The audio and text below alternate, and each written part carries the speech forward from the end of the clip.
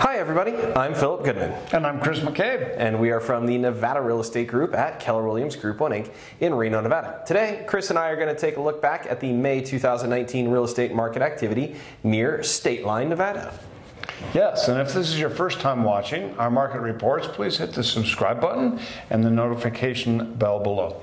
We'll be putting out a lot of market reports this summer. You don't want to miss a single one. And if this is your first time, be sure to watch the past market reports so you can see how the market has been trending. All right, Chris, well, let's take a look inside MLS, see what happened around Stateline, and then go on a tour of one of Lake Tahoe's finest properties. Absolutely.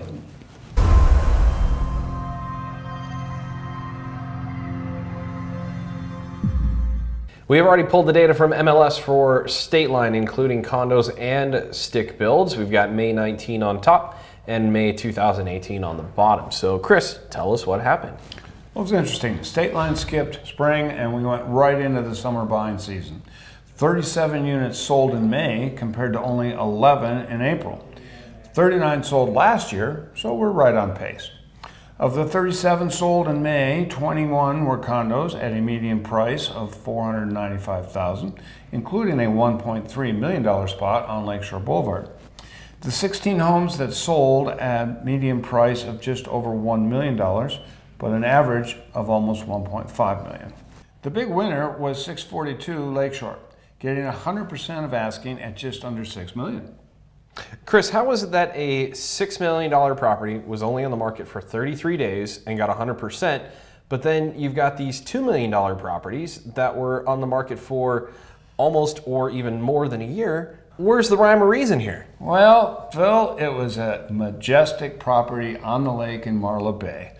Beautiful, 5-bedroom, 4-bath, almost 5,000 square feet, complete with its own beach and buoy. Percent of ask received this May was 96.95%, a respectable number for this area and time of year.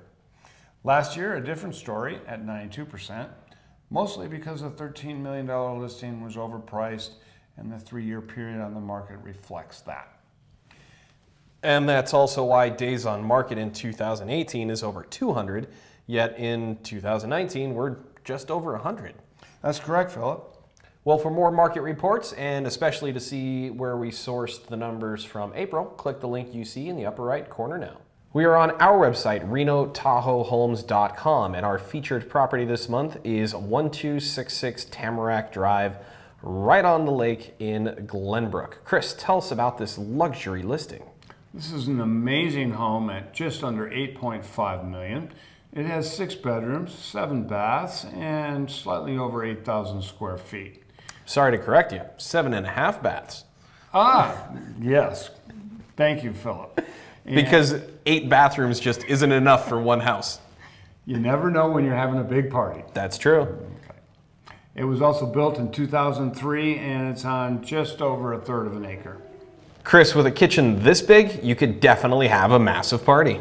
That you could. You could have 25, 30 of your best friends.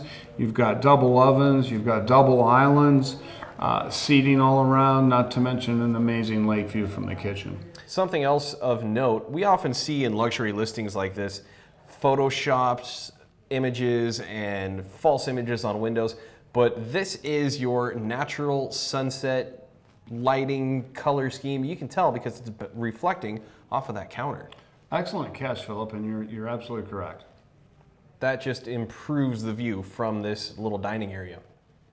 There's views from every room. Chris, I am just in awe of this sunken living room feature right off of the kitchen and dining room. It's a grand master room, and it all looks out over the lake as well. Looks almost more like the bridge from Star Trek. Captain Kirk would be pleased. Now, this is not a mural of Gone with the Wind. This is the movie room. That is a screen. Every lakeside mansion needs to have its media room just in case you get a little rain. That is a 15-foot movie screen. With surround sound speakers throughout, it looks like. Yes. Chris, is it safe to call this room the Tahoe Grotto? Boy, I can't think of a better name for it. Not only do you have a waterfall and a place to soak, but what better place to have a glass of wine at the end of the day? And if you need more than a glass of wine, just go relax in your bar. Fireplace behind you, chairs looking out at the lake. Very nice. 3 levels of decks and your own beach. Incredible.